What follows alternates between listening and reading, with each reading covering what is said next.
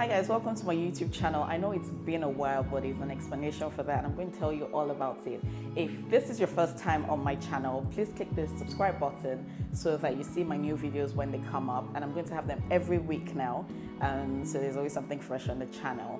Now in this video, this is going to be a cook with me video. This is my first time doing this, and in this one I'm going to show you how I'm going to make grilled fish and plantain. We're going to do everything together. I'm going to show you all the seasonings that I'm using and how I do my grilled fish and my plantain. So if you'd like to see that, don't go anywhere.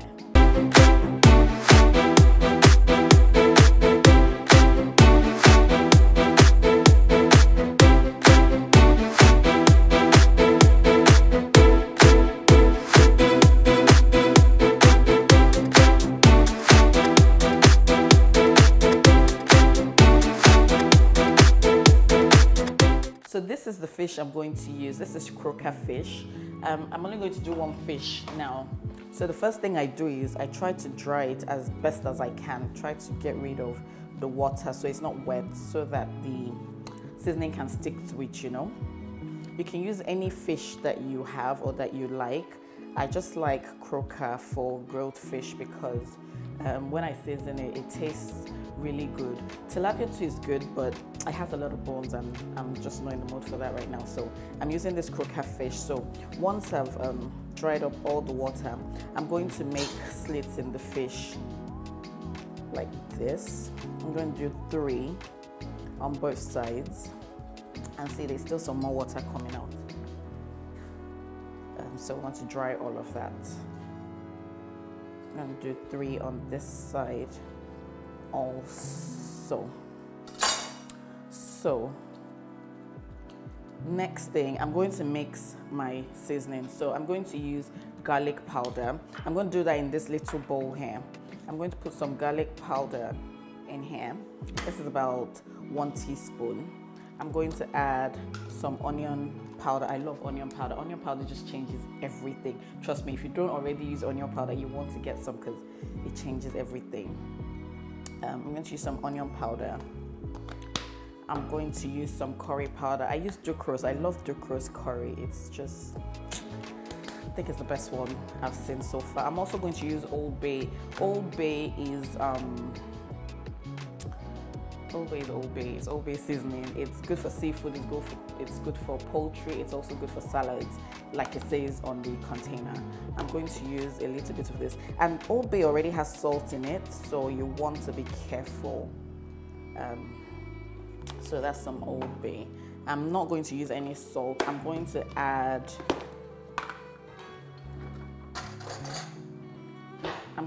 some Knorr bouillon. This is the one that I use. The chicken, it says chicken flavor, but I like it, so I'm going to use it. I'm going to use about 1 teaspoon also. So I'm going to mix all of this together. I'm going to rub it in my fish. My onion powder was starting to clump. I think it's where I stored it, I'm not sure, but it's starting to clump. So I'm just going to break all of that, and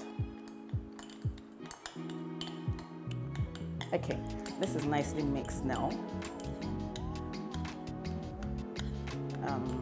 So there's that bouillon powder, and I didn't add salt, don't forget, because my Old Bay seasoning has salt already. And if you're not using Old Bay, just taste it as you go.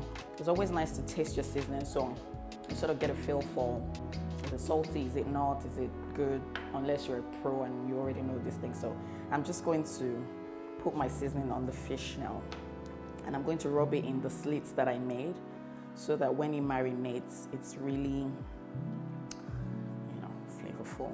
So I'm just going to rub this all over. I want to get the what's that place called, the jaw of the fish. You want to rub it all in there.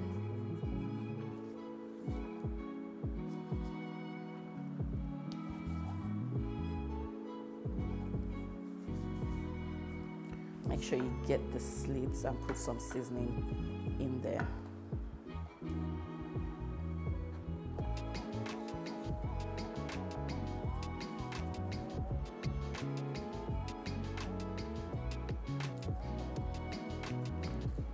get all the corners. This fish I already cleaned.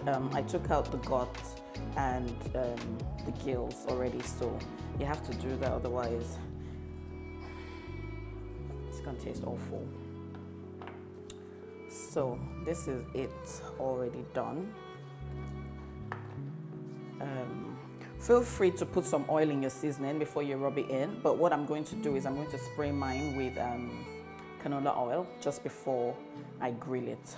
So now that this is done, I'm going to put it somewhere to sit for about 30 minutes to 1 hour while I do the other things. I'm going to make a sauce, so I'm going to do the sauce next. For the sauce, I'm going to use some paprika peppers, some tomatoes, onions, ginger and garlic. I'm going to clean this up now and blend it to make the sauce. So like I was telling you guys, I took some time off because I was pregnant. So now I have a baby boy, but I took some time off because I was pregnant, and I won't say it was a difficult pregnancy, but you know how it is when you're just, I'm tired all the time, I don't feel like doing anything. I mean, I had good days, I had a lot of good days, but there were days where I didn't just want to do anything, and I already have a 2-year-old, a 2.5-year-old, so it wasn't the most fun situation. On some days I just wanted to just chill and relax and not do anything. On other days I was really upbeat, wanting to go out, but YouTube just wasn't on the cards for me at the time, so I decided to take time off so that it doesn't affect the quality of the work that I do, hence all of the time that I took off. So after having a baby, of course, I needed time to heal, to get better, and here I am. I'm feeling much better now. I'm in good spirits, thank God, and I'm happy to be back. I hope you guys missed me, because I missed you guys. Some of you were leaving comments for me, and I'm sorry I didn't reply some of those comments because, you know, baby, but I'm going to get to it. I'm going to respond to everything, and the old comments, the new ones, and we're back on track basically.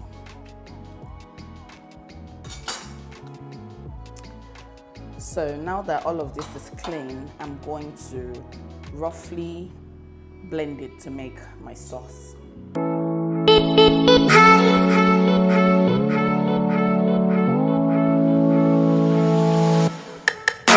I'm just going to wait for my oil to get hot. I'm not doing it on the stove top. I'm doing it here so that you guys can see it properly. It's a little dark over there, so I'm using this nice little hot plate that I use for my 1-minute videos on Instagram and to do this. So it's getting hot.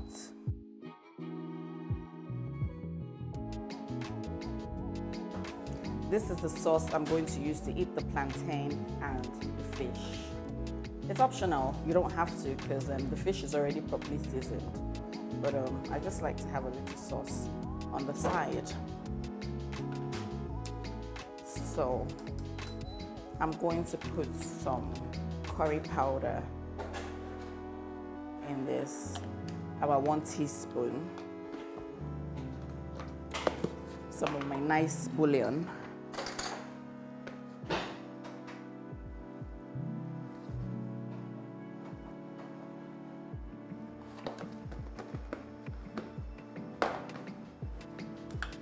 My onion powder that I love. You guys should try this onion powder business and let me know what you think. It's a real game changer. I'm going to sprinkle some. I'll leave the exact measurements in the description box below so that you can see the measurement for everything that I used.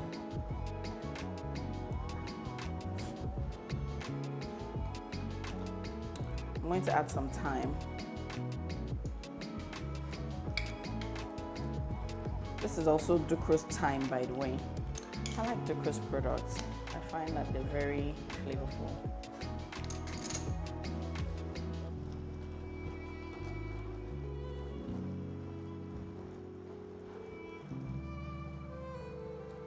I haven't added salt. I'm going to wait for it to cook a little bit, to reduce a little bit all of the water to sort of dry up before I add salt. So I'll just let this cook. So while the sauce was cooking, I went to wash all the stuff that I used, and I was just thinking, do you guys clean up during the cooking, or do you wait till you're done before you clean everything? I tend to wash and clean as I'm doing the cooking because it's just easier for me. When I finish cooking, I want to sit down and eat my food and enjoy my food and possibly fall asleep afterwards. I don't want to be doing dishes then, so I usually cook and clean at the same time. Let me know what you guys do. Do you cook and clean, or do you finish cooking and then wipe down? Guys, I've moved my sauce to the stove top. I don't know if you can see behind me. The kettle is blocking it actually, but it's on there, it's cooking. But it's time for my fish to grill now. I'm using this indoor grill. I hope you guys can see it. I'm using this indoor grill. It has a stand, so I can stand it on its own, but I wanted to put it up here so that you guys can see what I'm doing. It's basically, it has this, and it has the heating equipment. And then the way it works, I really like this grill because it gives that open flame type of flavor. You know, when you grill stuff open flame, the taste is different from when you do it in the oven. I'm sure you already know that, but I'm doing it on here because I want that flavor, I want that taste, you know. So I'm using this open grill. It just requires that you put 1 liter of water in the base, and then you put this on and you turn it up, and then it heats up. It heats up and it's really, really good. I'll put the link for the grill in the description box, so if you want it, you can click on the link and get it. I'm going to use this thing. I'm not sure what it's called, but it's for barbecuing. This helps me to flip rather than try to lift the fish up and break it and whatnot when I'm grilling. So if I put it in here, it helps me to just turn it over when it's time to cook the other side. So I'll show you how I'm going to do that. So my fish is now ready.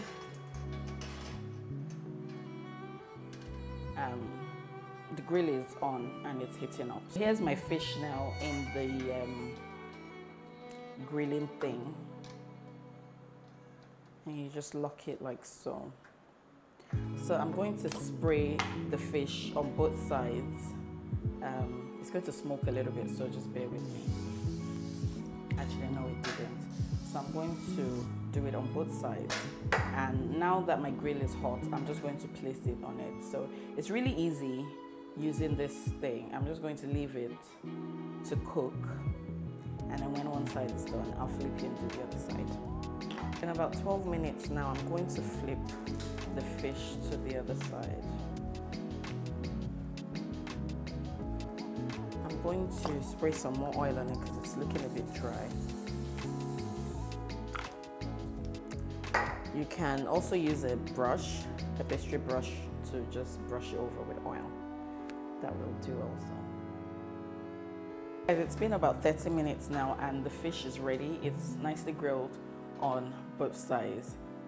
Make sure if you're using this thing to spray it with oil so that the fish doesn't stick and it doesn't break. But this is done now and I'm just going to set it aside while I fry my plantain.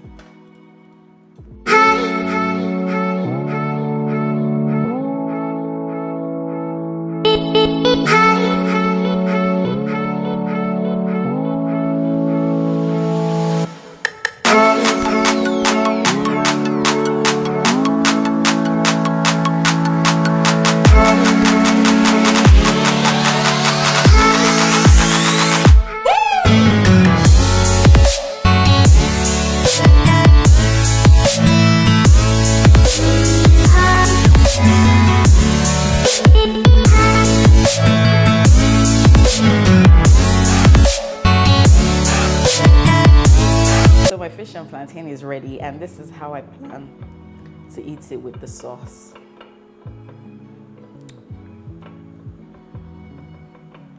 So that it's moist and nice.